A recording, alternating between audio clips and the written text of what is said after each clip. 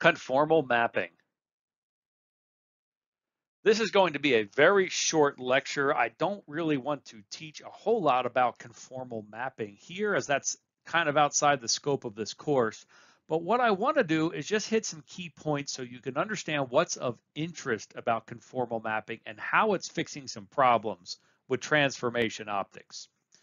So let's have some observations. If in our coordinate transform we have some really sharp bends, that leads to very extreme properties in the transform. If we need to bend those fields really fast, well, it makes sense we would need extreme values in order to bend the field that quickly.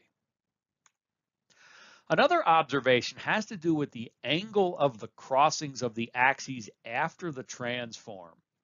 If your axes are all at 90 degrees with respect to each other, now this can be rotated and tilted, but as long as the crossings are at 90 degrees, we end up with an isotropic material at the end. The less those crossings are at 90 degrees, the more anisotropic our transform becomes. And so the closer we can get to 90-degree crossings, the more isotropic we would like to get. And we would like our design to be isotropic because that is much more easy to realize.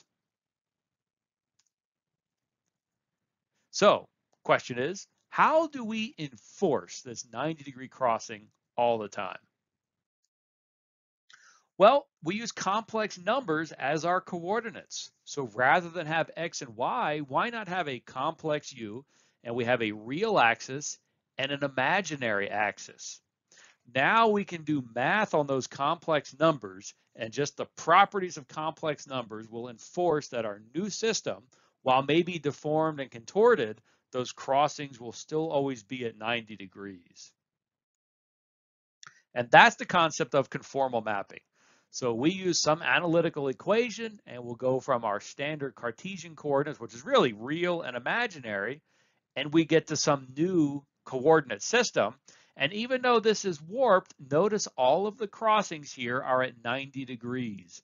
That means we will get isotropic properties out of this.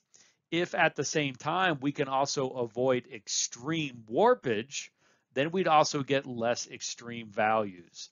So we can fix some of the problems with transformation optics using conformal mapping. And I really wish I could get into more detail, but I want to leave it here and keep our attention focused on transformation optics.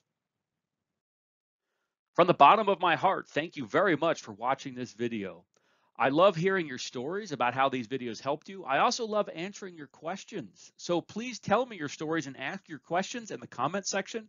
I promise I will try to answer every single question that's asked. If you like this video, hit the like and subscribe button. I also recommend visiting the official course website that has links to the latest versions of the notes, the latest videos, and there's lots of other resources to help you learn, including implementations in MATLAB.